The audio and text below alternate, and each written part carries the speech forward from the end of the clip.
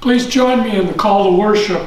People of God, we come today to worship the God of resurrection and new life, the God who created and sustains us, and who offers healing of body, mind, and spirit, and who gave us strong people of faith to show us how to live in this world. Come now in body and spirit as we praise our loving God.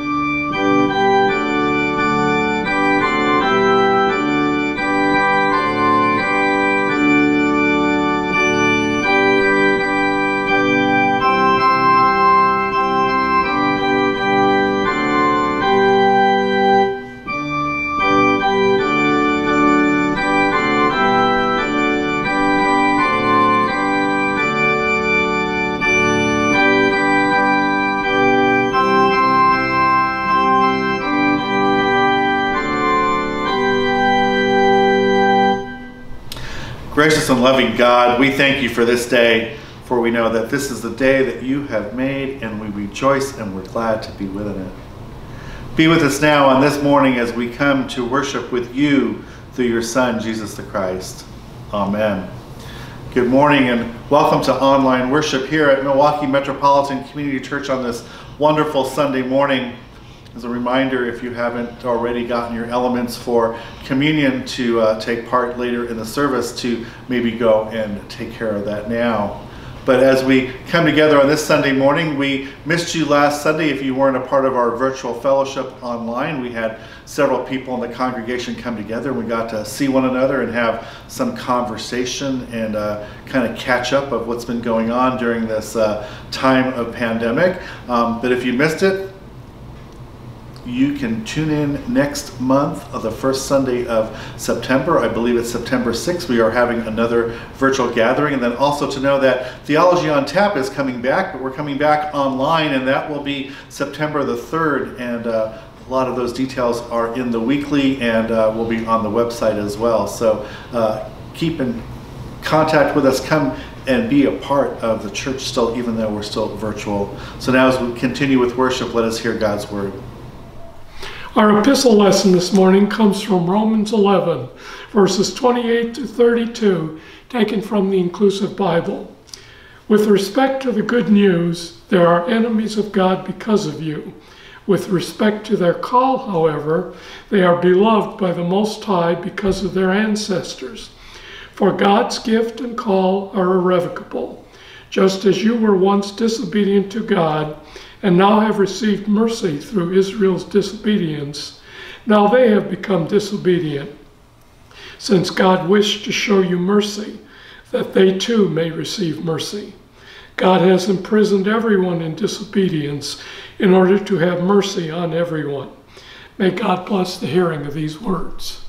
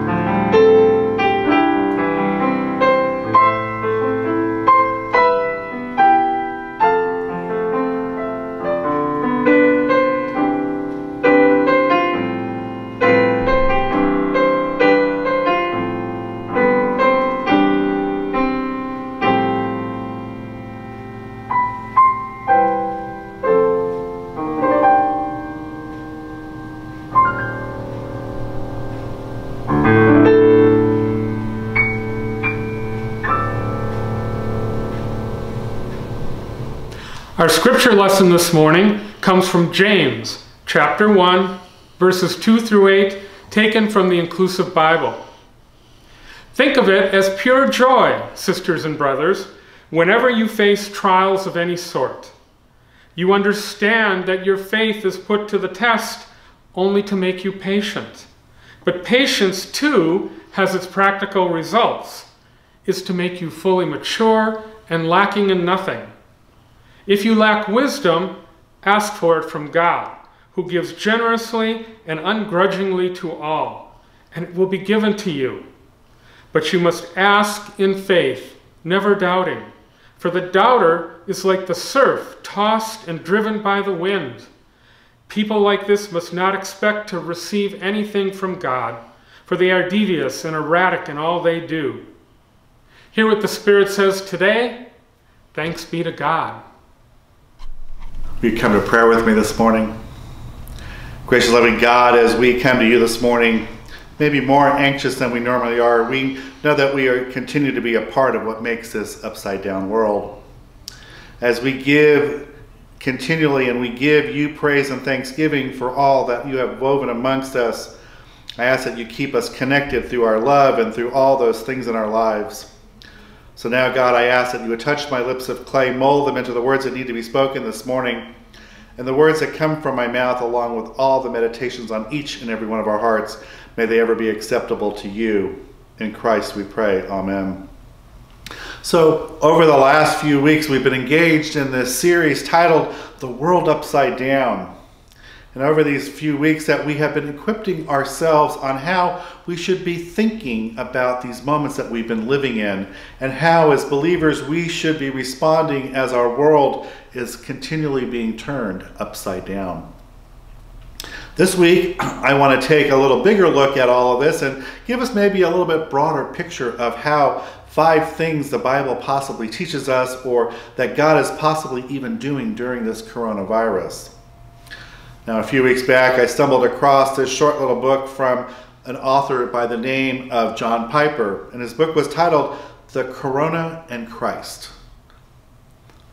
Now, I kind of asked myself this question: who has time to write and publish a book during a time like this? But Piper outlines these 6 things that God might be doing in a time of this, but I'm only going to deal with 5 of those this morning. So if you want to find out what number 6 is, you can just go online and get the book, The Coronavirus and Christ. A little brief PSA, I actually listened to it on Audible, which was great, and I'm sure you can also see it on Amazon. So first, before we jump into that, how can any individual claim to know what God is doing, let alone what God is even thinking in the realm of the world? But we're told in Romans 11 that God's ways are inscrutable. How unsearchable are the judgments and uninscrutable ways that we all know is on the mind of God. Now, if you're not in tune of what inscrutable means, it means unable to be known, or which will take me back to how we can claim to know what God is going through, or what's going through the mind of God each and every moment. Maybe adding a little additional caveat is that we should approach this with caution, but know that God is not silent about what God is doing in the world. And one of the primary purposes that we have a Bible to help us is to understand these purposes. Brief example, Paul tells us in Ephesians that by reading the Bible, we can gain insight to the mystery of what God is doing. And in probably various places in the New Testament, the authors give us these handles to understand what God is actually up to. So even though we may not know exactly what God is doing every second in every situation, that God is always doing more that we can probably recognize. And how can we know this general pattern throughout all of this? We do have to understand that Jesus even criticized the religious leaders of the day for not understanding the meaning of the divine work of God. We hear Jesus at one point saying, "You hypocrites, you know how to interpret the appearance of the earth and the sky, but why don't you know how to interpret the present time?" I think we need to remind ourselves that even when the world seems to be upside down, that Jesus is still dead center in the middle of everything. So here goes, the first three things that God may be doing in our lives. The first thing in the coronavirus is that God is giving us a world of a physical picture of the moment of horror and sin. Now we know that sin, of course, is why any misery and suffering even exists in the world we live in, and that the words God uses repeatedly to describe the creation was good. God saw everything and it was good. And we know that the world, and the word meaning good, is a world, of course, without this coronavirus. Paul reminds us in Romans that because of sin, the curse of death passed on all humankind, and that to all creation itself was subjected to this futility, this non-willing at least to be set free from bondage or even corruption. When we hear the words like futility or bondage or even groans, all the images of global devastations and misery, which are all because of the rebellious times and because of the rebellious things that we do in life. But for most of us, whether we're Christian or not, we live our lives probably never grasping what I call the true ugliness of sin. For many of us, we just don't think of it as anything bad. Instead, we make comments like, "I need to be a better person," or "I'm not perfect," or even "God will forgive me." Piper states in his book that hardly anyone in the world feels the horror of preferring other things over God. Piper further stated that even those who lose any sleep over our daily belittling of God is a neglect and defiance. But now at the same time, how we feel of our physical pain and how indigent we become if God touches our bodies, meaning physical pain is God's trumpet blast to tell us that something is dreadfully wrong in this world. The next thing on the list is that God intends for this coronavirus to be a wake-up call in order for us to be ready for the second coming of Christ. Now, we know that Christian history is flooded with these many false predictions about the world, and even in this virus, I think we're just saying to us, wake up and smell the coffee. This world that we are living in will not last forever, that we need to think about the world that is coming to us and prepare for what is ahead in our lives. None of us know when Jesus is coming back, but this particular signs of what could be possibly signs of, who knows, maybe it's not far away. I mean, look, the last words in the New Testament of Jesus saying, "Surely I come quickly," is coming back. Now, number 3 on the list is that this coronavirus could be God's thunderclap to us, wanting us to realign our lives with the infinite worth of Christ. If you go into Luke, probably around chapter 13, a tower had collapsed on a crowd of people and 18 died. The people wanted to know if this was a specific judgment on those 18, like God was angry at all of them, and saw them standing together and thought, "Now's my chance," and knocked the tower onto them and squashed them. All they wanted to know what the disaster meant for the victims, of which Jesus responded with it immense of the rest for the rest of us. Disasters like these aren't usually God's specific judgment on someone, but they are a message to all the people to repent. Folks, sin is serious, and disasters like this are gracious summons from God to repent and to be saved while there's still time. So let me ask you this. In your heart, is God calling you through this disaster to repent, to finally take your relationship with God maybe a little bit more seriously? Is God trying to wake you up? The gospel, of course, is not that one that you could ever love God enough to be worthy of. The gospel is that you haven't, but that Christ has paid that penalty for you and has offered to receive all of this fully on what was done. But when we do receive the life that we are surrounding ourselves with is one that we begin to pursue God above all things and to treasure and to obey what God has in our lives above everything and anything that we are living in the way of our life. So that's 3 down and maybe a few more to go here. But number 4 on the list is God uses us to distress as a stage to display that distinctive generosity to those who believe.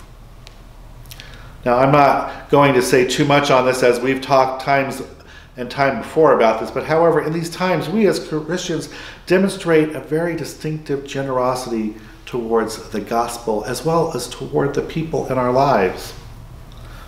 Going back to Piper's book for just a moment, he says, "It is not mere good feed to give Christianity its tang and luster. It is good deeds in spite of danger, and many non-Christians do good deeds. But seldom do they do them at great cost to themselves with the sole purpose of glorifying God, not themselves." It is in this time of distress that Christian generosity shines forth. We hear in Matthew that Jesus said, "Blessed are you who are the ones who revel and who are persecuted, and that you utter all kinds against the evil, and you are falsely accounted for. Rejoice and be glad, for you are rewarded in great when you get to heaven."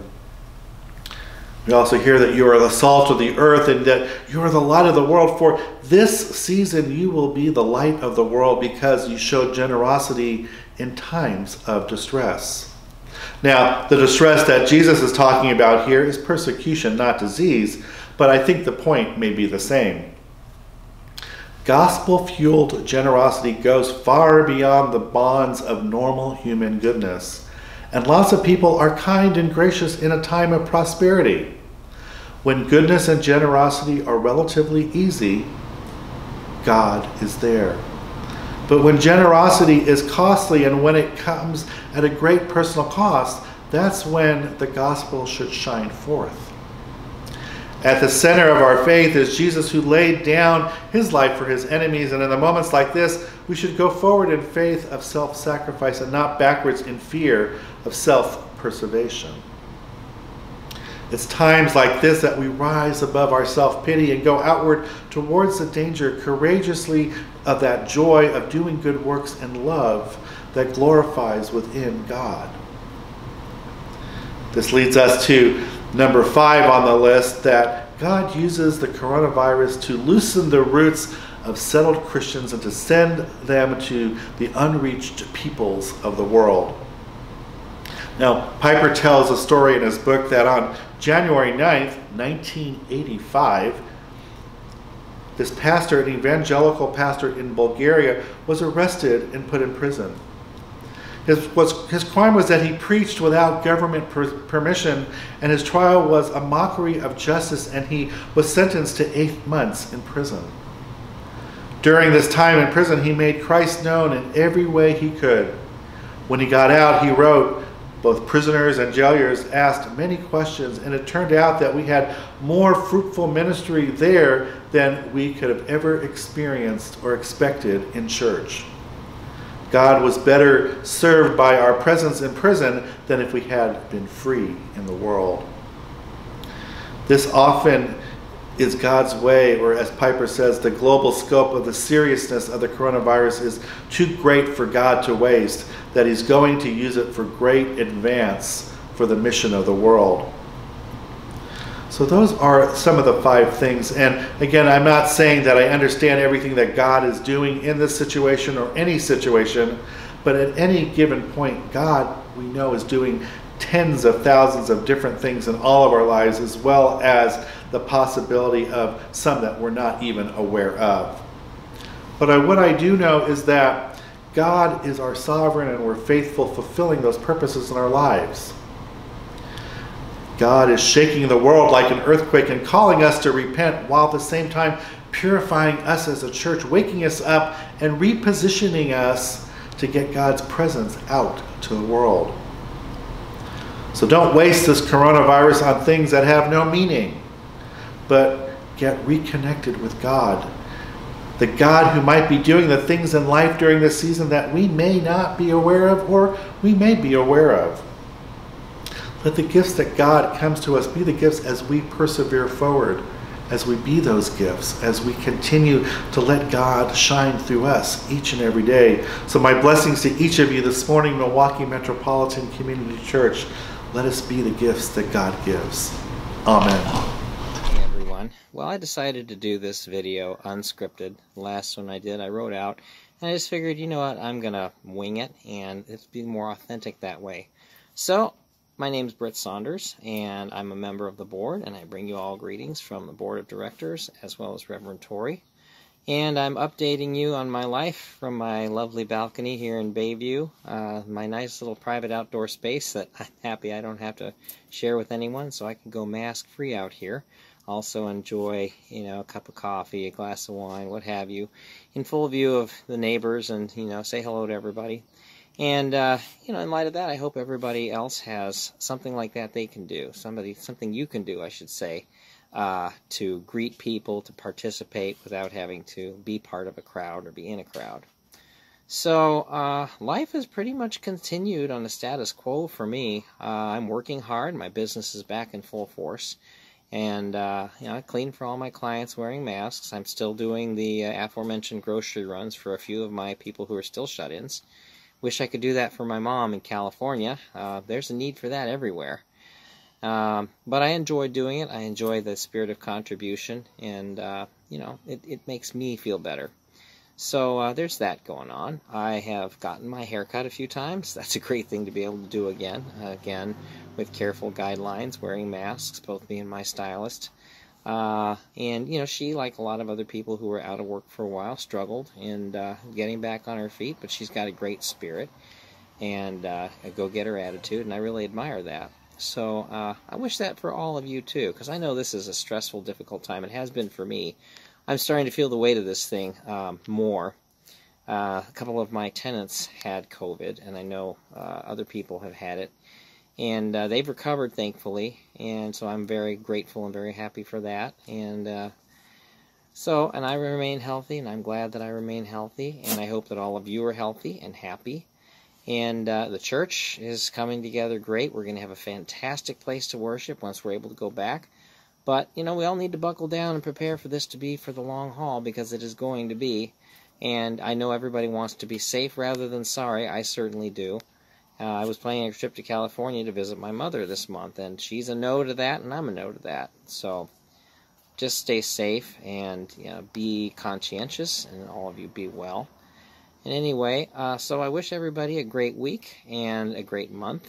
I hope you all are continuing to enjoy the great weather whenever you're able to. Get outside, you know, see friends on whatever limited basis you choose. But most of all, just know that we, the Board of Directors and Reverend Tori, are all thinking of you, and hoping that we can all get together and worship again, probably sometime after the new year, but it'll be great to see everybody. All right, take care. Bye-bye. As we come to the time of offering this morning, as I pondered what I was going to say to you this morning, I really want you to stop and really hear this. As a small congregation, God has continued to bless us. Bless us through your giving, from your tithing to your giving to your support above and beyond what you committed to. We are thankful that we are able to continue to pay our bills, to pay pastor, to keep the lights on, and to bring these online worships to you.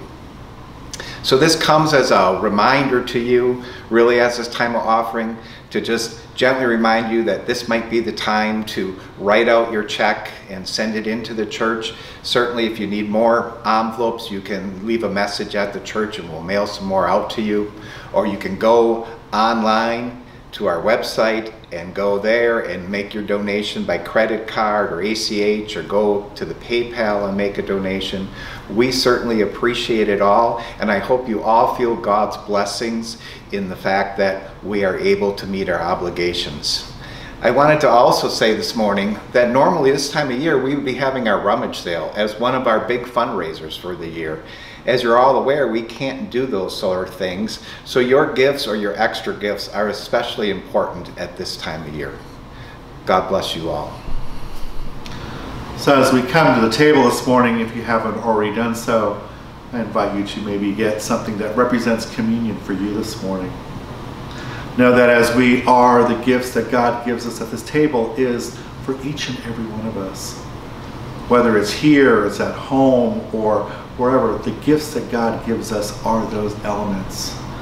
We know that on that night that Jesus was taken from us, and at the meal that he was at, he took bread at the end of the meal, blessing it and breaking it and saying to each and every individual to take and to eat, for this is my body that is given to you. But eat of this often, and as often as you eat from this, do so in remembrance of me. At that same meal, Jesus took the cup from the table.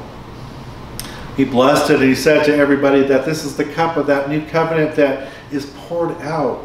It is my life. It is the gifts that is given for each and every one of us, but it's the forgiveness of the sins that have been instilled upon us. But you're to drink of this often, and as often as you drink from this cup, do so in remembrance of me. As we take the gifts of the bread and the cup this morning, as you consume your elements, let that be the gifts, knowing that God is within us, and that gift that God has given us through Jesus. So will you pray with me? Help us to listen to your welcome to this feast, that God has gathered us and you have poured out the spirit of the gifts that are made ready for us. May we understand that it's not just the crumbs, but all of your justice offered in the bread, so as we eat, we may go to bring wholeness to the shattered by the world's fears. Help us to recognize that this is not just a few drips, but it is all of your grace poured into this cup. So as we drink it, we will go to do what is right, opening the doors to outsiders, gathering outcasts into our families. And when we know that the last of you calls us, as we gather around the feast of the Lamb and the table, that we will join with all people in praising you, God in community, holy and one. Amen.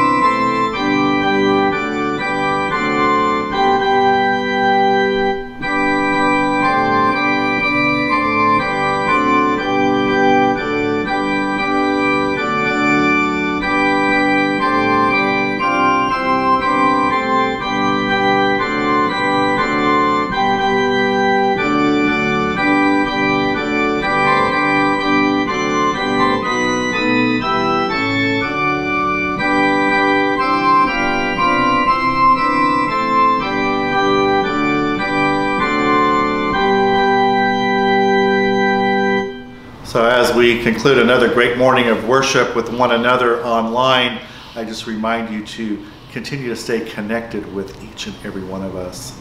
Know that your board and myself, that we're available. We're here for each and all of us during this time of craziness in our lives, but know that we still are the church.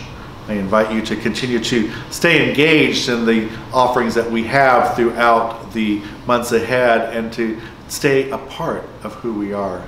But now as we go out into the world this day, knowing that when we are not here in the church, that we are still the church in our homes, in our environment, and everything that we do, that you are the church. It's not the building. So as we go out into the world this day and each and every day through God's protection and tender mercies and protection that is given to each and every one of us, let us go out into the world through God the Creator, God the Savior, and God the Holy Spirit. Go in peace. Amen.